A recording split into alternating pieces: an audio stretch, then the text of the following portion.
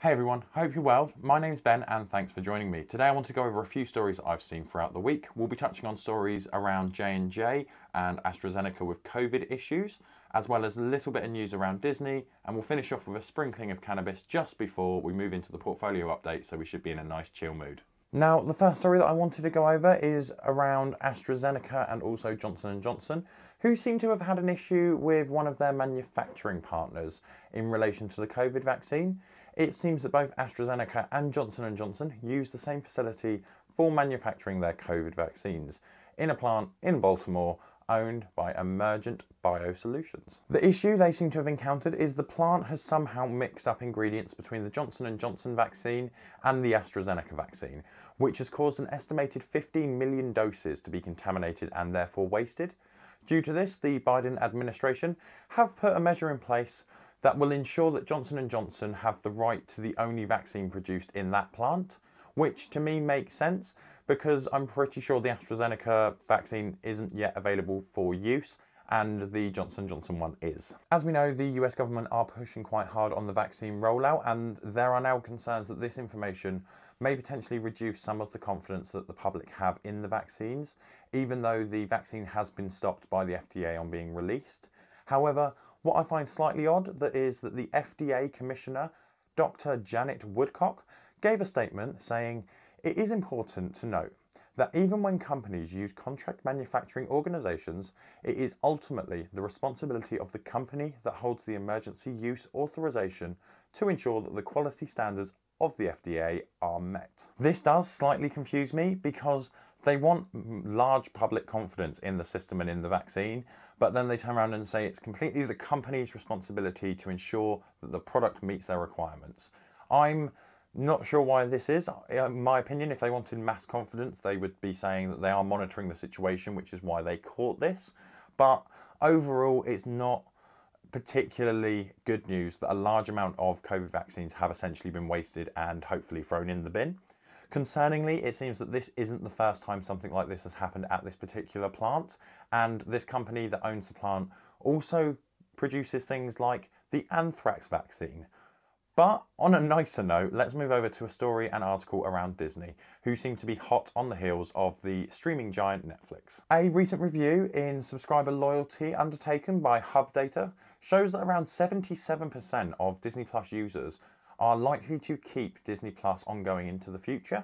And the same review also showed that this is an improvement over Netflix, who only scored around a 73% chance of customers keeping the service. We have to remember that Disney Plus has actually only been around for 18 to 24 months, compared to Netflix, who announced that they were starting video streaming in around 2007. At the end of 2020, Netflix had around 204 million paid subscribers, with Disney having around 95 million users. So Disney have been able to essentially pull in nearly half of the current Netflix users in less than 2 years. For reference, it took about 4 years for Netflix to grow from 35 million to 94 million from 2013 to 2017. I appreciate that when Netflix were growing, it was a completely different time, and Disney are essentially jumping on the bandwagon after streaming is already widely popular. But it is good to see that they've been able to grow so quickly and, in theory, keep the subscribers that they've been able to grow and get. So it's worth keeping an eye on, as it took Netflix about 3 years to grow from 95 million subscribers to 200 million subscribers.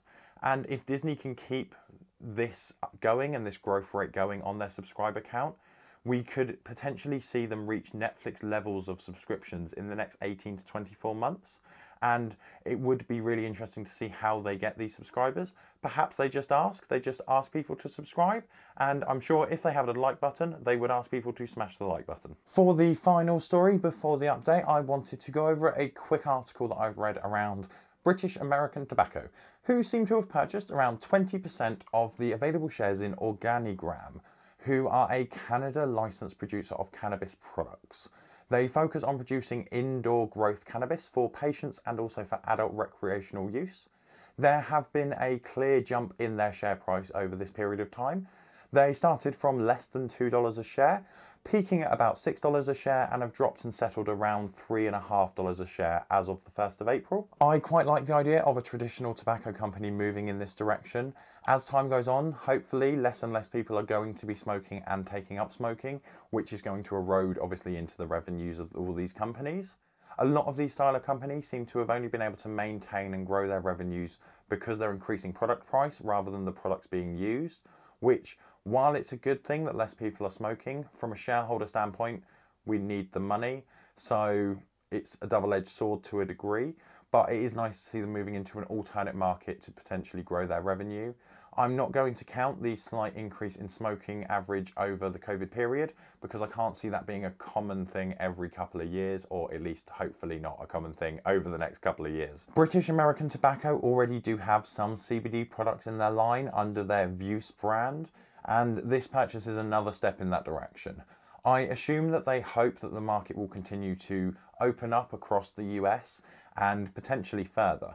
The deal cost them around $175 million for the purchase of all of the shares, which for British American Tobacco is not a lot, as the company had around £3.7 billion in free cash and available cash to spend at the end of 2020. It is projected that recreational use of cannabis in the USA is likely to grow from around 7.4 billion up to around 25 billion in 2025, which is a CAGR of around 23%.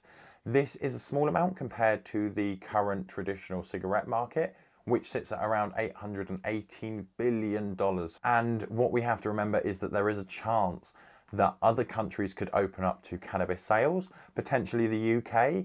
And if that happens, it will be an advantage for companies that already have a supply chain into that country, if they can then move cannabis quickly into the market. But that's it for the articles, and before I pop over to my trading 2-on-2 ISA, I just wanted to ask if these are stories that you'd seen before, stories you already knew about, or if anything was interesting to you and if you had any thoughts. If you would be able to hit the like button if you found any of this useful, I would greatly appreciate it, and if you fancy sharing it to someone that might be interested, that would also help. But let's move over to trading 2-on-2 and see what's happened over the last week. Looking at the portfolio, as normal, we'll start with the value change and also the return change. So last week I ended with a value of £2,589 with a return of 11.75%, which is around £272 in real money terms. This overall value did grow to £2,640, but I did see a drop in the actual return by 0.30%, so down to about 11.45%, which in real money terms is around £271 in gains. So I'm not particularly fussed about that. There was no real movement by the end of the week, and through changes in the week, the portfolio went from around 12% down to about 10%. So despite all this, I still believe there are some valued companies that I can still pick up. Talking of value, let's move over to purchases. So in regards to purchases, I did only make 2 in the last week. These both took place on the 31st of March, with the first one being 2 shares of AXA for a total of £39.38, which brings my AXA position to 4 shares. I then also picked up 1 more share of GSK for £13, which brings my total GSK position to 8 shares. I'm not 100% sure why GSK is so low at the moment. I've had a look at their finances and their figures, and they look pretty strong. They're generally better than most of the competitors and are currently growing. So I feel that there's a lot of scope in the share price to grow for the company, and that's not even including the 80p yearly dividend on average that they pay out. So let me know what you think down in the description below. Is this a stock that I've completely misread, a stock that you're interested in, or would you like me to do potentially a video around evaluating GSK? But I probably will be picking up some more stocks of GSK if the price stays as low as it is. The dividends for last week started with Home Depot on the 29th, and they paid out a penny for the 0.01 of a share that I hold. Then on the same day, we had Kraft Heinz, who sent over 52p for holding 2.1 shares. And ending that day, we had Bank of America, who came in with a total of 33p for the 3 shares that I hold. Then we had some really annoying ones. So the first one that came in on the 1st of April was from BP, and they sent over a lovely 38p for the 10 shares that I currently hold. And then Pepsi chipped in on the 2nd of April with a 63 pence payment for holding the 1 share. If you're interested in why I'm so annoyed about 2 particular dividends, I would suggest you check out my last video, which is my monthly update. I'll add the link down in the description below for you, so feel free to check that out. But let's now have a quick look at what the worst performing stocks in my portfolio are over the last week.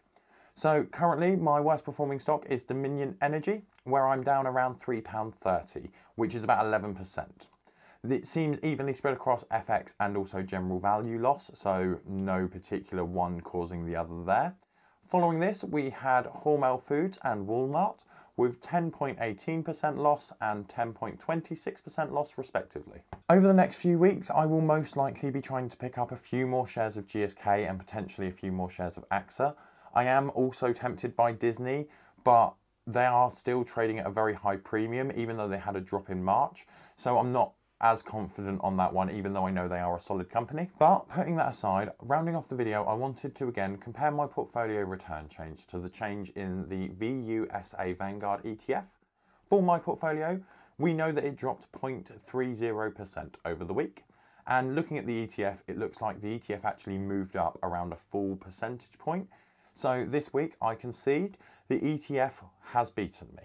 This is, though, the first week since I've been tracking this and doing it this way that has happened. So I'm not overly concerned. It is just a fun measure that I can see how I'm doing. But let me know what you think. Is this something that I should be concerned about, that I'm being beaten by an ETF? I'm not particularly concerned. I'm enjoying my investing journey. If you think anyone may be interested in any of this news or the slight portfolio update, please send it across to them, share it, let's see if we can get this out. I generally just want people to know that even with small amounts of money, you can invest and make profits. And as always, remember to invest, save, and subscribe.